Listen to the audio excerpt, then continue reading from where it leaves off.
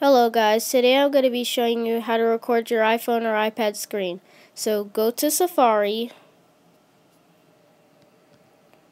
and then you're going to go to this site called EMU for iOS, and after that go to the new site, and then first change your date to 2012. So you're going to go to settings, general, and then date and time, and then turn off set automatically, and then you're gonna have to change it to 2012.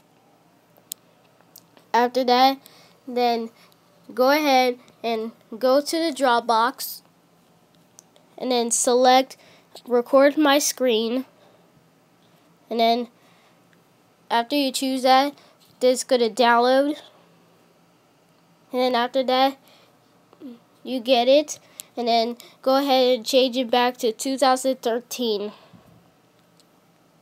And there you go. Thank you for watching.